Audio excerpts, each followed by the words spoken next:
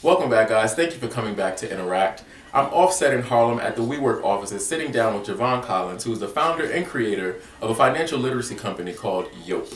Hey man, thanks for dropping by. No problem, no problem. I honestly want to thank you because I'm really, and I'm not alone in this, but I'm really trying to figure out as a millennial, how do I restructure the way that my parents have taught me how to think about finances, and really come up with a way and strategies and things that work for me. Seeing as I'm someone who's pursuing a career in the entertainment industry, like many of my other friends who are stylists, models, designers, and all that. But it's hard because you want to put all your energy into that at the same time of you still needing to support and fund that. So how do you just suggest in general, before you even get into the nuances of specific career fields, how do you suggest that you start looking at finances? Well, you know what? You have to look at it in terms of a budget. And I hate to say it, no one wants to do it, but you have to budget. Yeah. If you can budget your finances, everything else will fall into place. You'll never not be saving, you'll never not be investing, you'll never not be paying for your expenses or the things that you like to do. Okay, so then budgeting, for example, someone with a part-time job that maybe works 25 to 30 hours a week. Right. How do you assess, okay, this is what my budget should look like based on this amount of hours, this amount of income? Okay, so when you're doing a budget, just think of it like this: 50, 20, 30. Okay. 50% of your paycheck goes to your expenses, your rent, transportation, food. Okay. 20% goes to your financial obligations like paying off credit card debts, student loans, or just saving in general. Okay. And then 30% goes to anything that you want to do. So, like you said, being on a freelance budget, your money... So that 30% would go to... drinking, okay. Gym memberships, anything that you want to do. You can spend 30% of your whole entire paycheck on like buying flowers every 2 weeks.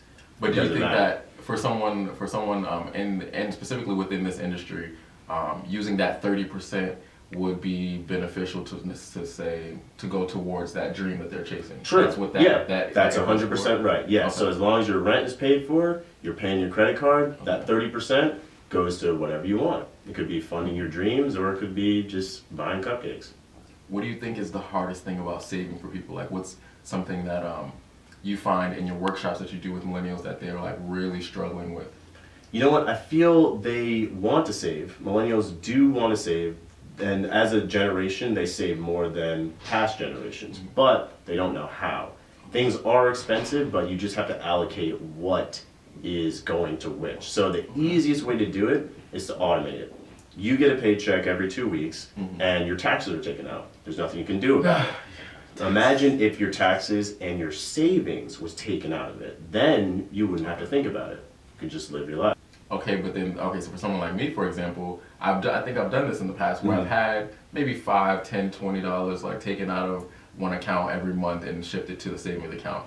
But nothing necessarily stops me from going to the savings and taking the $20 when I need it. Yeah. So you know what? Here's the argument. You're not falling into the 50, 20, 30.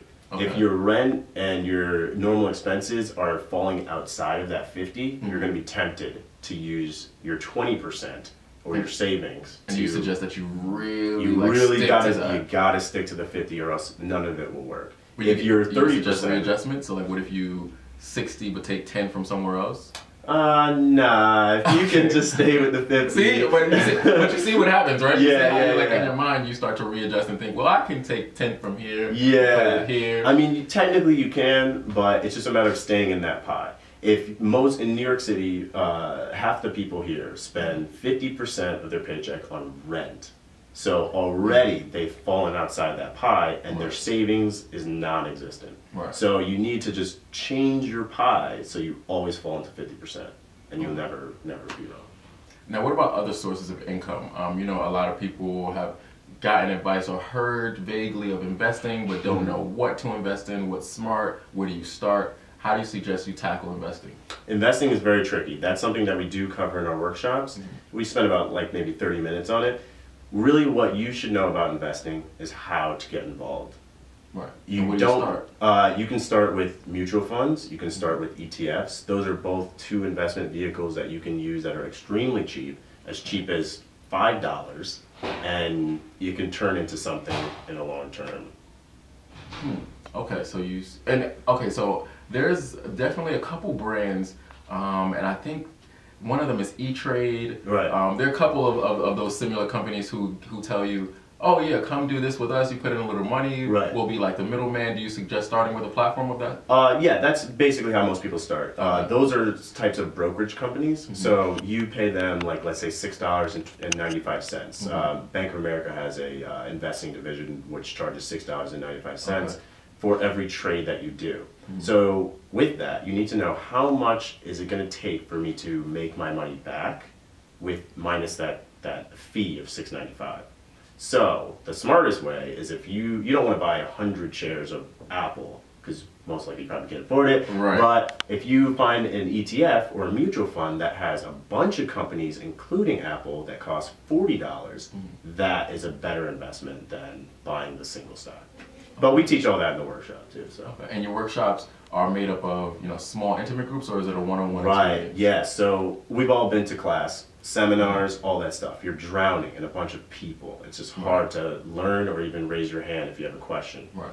Our workshops are about 10 people max, and it's a very intimate group, like you said, and we just go over the gamut of managing your money, saving, paying off debt, and investing. So another thing that speaks to me right now is student loans. Right. I know I'm in a place right now where student loans are something that just has to be dealt with. Yeah. And luckily I'm in a place where they're not in the six-figure range. Yeah. Where I think a lot of people, especially people who go to private institutions, yeah, they end up with over hundreds of thousands of dollars in student debt. Right. For student debt, is that something that you should defer for as long as possible, or tackle as early as possible? Like, what's your advice in terms of how people should really be approaching loans? Well, see, we're almost taught when you go into college, you're always going to have student loans, right? Right. The average student loan debt here in New York City is $36,000. The average person is carrying about $36,000 in student loan debt. Okay. Try to knock it out as fast as possible. Gotcha. Don't, we're taught, when you're 50 years old, you'll still have student loans. No, if you're making $30,000 and your student loan is $40,000, let's say, that's just more than your income, technically, with the 50-20-30, you should be able to pay that off in 8 years.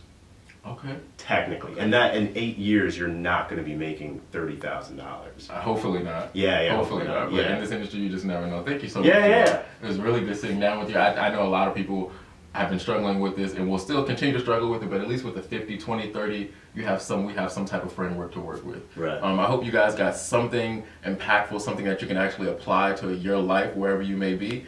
Make sure you come back to Interact because we have a lot coming up next.